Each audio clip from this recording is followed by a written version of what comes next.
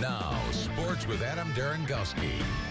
Tonight, we got to find out who would be punching their ticket to the state finals and for a trip to Lucas Oil Stadium. In 3A, Marion slumped towards the end of the season, losing their final 3 contests, but turned it on in the postseason, dominating opponents en route to a spot in the semifinals.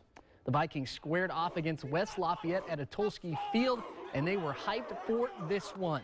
As Marion up 3-0 already, defense is going to pay off here as they pressure the quarterback, and Joe Ravato is going to get the pick and he's going to turn on the Jets right here, working his way back towards the middle of the field, and he will take it all the way to the house. Marion would take a 10-0 lead thanks to the touchdown into the halftime locker room. But the Red Devils would storm back in the second. Mikey Kidwell, after the interception, lobs it up to Nay Carlson, who makes a great grab inside the 5.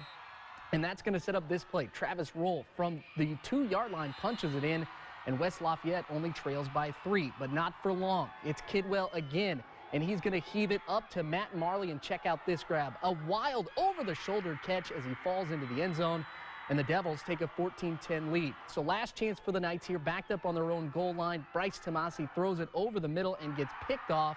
Marion falls in dramatic fashion to West Lafayette, 14-10. They've come a long way. They're champions, they're regional champions, something that only a few other schools other teams in our school history have done. We fell a little short, but they got nothing to be ashamed of.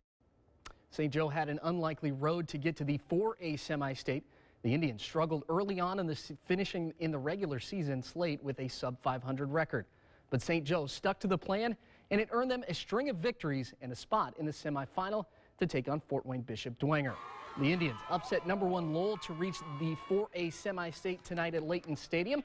They would struggle a little bit early here. Dwenger punting, and St. Joe is not going to be able to hang on to the football, and the Saints are going to pounce on it, recovering inside the 5-yard line, and that will set up this play. Blake Podshine lowers his pads on the QB sneak and puts it in for 6. Dwenger would build a 2-score lead. Then St. Joe will get on the board. Our OSA this week, Tony Carmola drops back and hits Mark Madden for the 10-yard touchdown, and the Indians pull back to within 1 score. But the Saints pull away thanks to some tough running. They give it to Amon Clark, who's just 5'6", but gets wrapped up and breaks free, rumbling his way into the end zone. And Dwenger will end an incredible run for St. Joe by a final of 41-7. St. Joe finishes the year with a record of 8-0.